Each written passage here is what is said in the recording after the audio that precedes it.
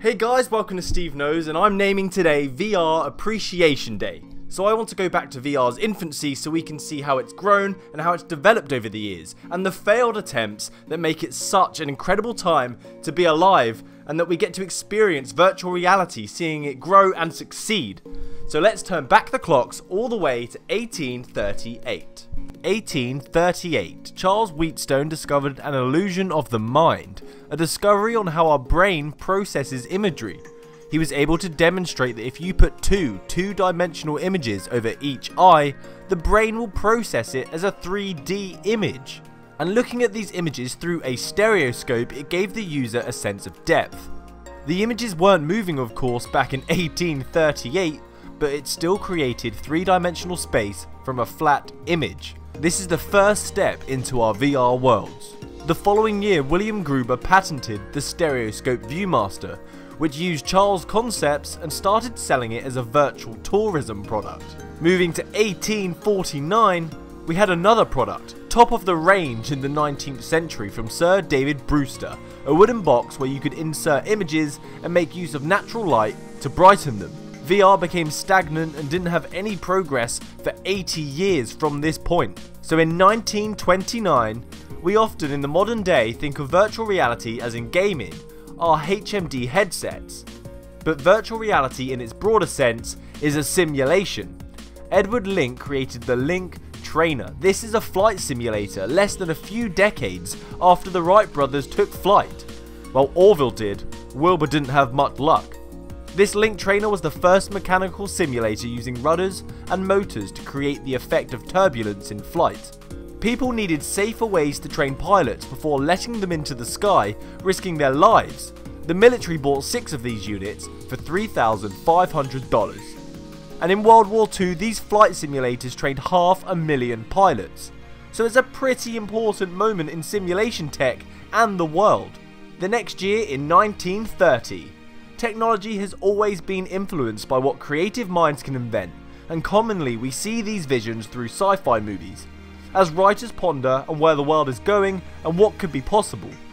In 1930s, a science fiction writer, Stanley G. Weinboom, writes a story called Pygmalion's Spectacles. Well, that is a title from the olden days. This story contained a pair of spectacles or glasses that would allow the wearer to experience magical worlds through the sense of sight, smell, taste and touch. Very much like where VR is going, but it's still not completely there yet. In the 1950s, Morton Heilig's Sensorama. Sounds like a circus reveal. Morton Heilig was a cinematographer, so being in the movie business he had plenty of experience with cameras. He developed an attraction that was the combination of an arcade cabinet and an optometrist's office. You sat on a chair and you put your face into a hole of the cabinet. In here you would experience stereo speakers allowing for the panning of audio, a 3D movie would play and a fan would blow certain smells to immerse you into the environment, and the chair vibrates to simulate disturbances. In his lifetime, Morton created 6 movies for the Sensorama, which he edited, filmed and produced himself, titled Motorcycle, Belly Dancer, Helicopter, Dune Buggy, A Date with Sabina, and I'm a Cola Bottle. A really passionate pioneer. Moving to the 1960s, Morton did not stop there. This is the time of the first official head-mounted display, with his next invention, the Telesphere mask. It didn't have any outside tracking, it was a HMD version of the Sensorama, with 3D stereoscopic wide vision view and stereo sound. But finally we have a wearable HMD over 100 years after the discovery of stereoscopic images. But have no fear, 1961 is here. Just a year later we get motion tracking. The motion tracking wasn't applied to the 3D movies created by Morton. Instead, this was 2 engineers from the company Philco. Cormier and Bryan created a headset for military use called Headsight. The user would wear the HMD and would view remotely with a camera the battlefield or the war zone safely, using magnets and closed circuits to pick up the movement. The user was able to look around through the headset. Now we are making progress. In 1965 we get the concept of VR, modern day virtual reality. This concept is called Ultimate Display, a concept and an idea from Ivan Sutherfield, a computer scientist, where he believed reality itself could be simulated so well, one could not tell the difference between that and reality. That sounds like a millennial horror movie. The concept spoke of viewing the world through a head-mounted display that would provide feedback to the user, including the ability to interact with objects in this virtual world, and it's all simulated by a computer that has the ability to run and maintain a virtual world in real time. Not fake time, real time. A quote here from Ivan's paper: "The ultimate display would, of course, be a room within which the computer can control the existence of matter. A chair displayed in such a room would be good enough to sit in. Handcuffs displayed in such a room would be confining. A bullet displayed in such a room would be fatal. With appropriate programming, such a display could literally be the wonderland into which Alice walked." Now in 1968 we get the first HMD that was connected to a computer, utilizing computer generated imagery to display basic wireframes into the headset. Because, well, this was the 60s and power is limited. It wasn't the most appealing headset either. It was so heavy it had to be suspended from the ceiling to support its weight. It was known as the Sword of Damocles, a story that highlights the fear within power. The next year, in 1969, this is another step towards the world we know as VR. So far we've had 3D visuals, stereo audio, and tracking, but we haven't had actual interaction with computerized objects, which is what happened in 1969. Myron Kruger had many VR projects, but he used the term artificial reality, and these projects were called Glowflow, Metaplay, and Physics Space, which all led to the development of VideoPlace. VideoPlace could analyze and process the user's interactions in the real world and translate them into interactions with virtual objects. Kruger even stated in his findings that the fidelity of the images were far less important than the interactions, and that still stands to this day. And then a nice little gap where everyone put their feet up until 1987. 1987, the term virtual reality finally became popularized in modern culture. This was heavily influenced by Jaron Lanier, the founder of VPL. Not this VPL, but Visual Programming Lab. They've created a range of virtual reality products such as the Data Glove and the iPhone HMD. This was the first company to start selling these range of products, and the iPhone HRX cost $49,000. The creation of these products was a huge advancement in VR haptics. In 1991, the Virtuality Group pushed virtual reality arcade cabinets into arcades. These arcades were much more popular and were not like they are today. This was a big deal. Players would have to wear a set of goggles and play on these machines with real-time stereoscopic 3D imagery. They were even able to land these cabinets and play multiplayer games in 1991. Then in 1992, some of you may remember this, a very rare, creepy, crazy movie called The Lawnmower Man. And if you haven't seen it, watch it.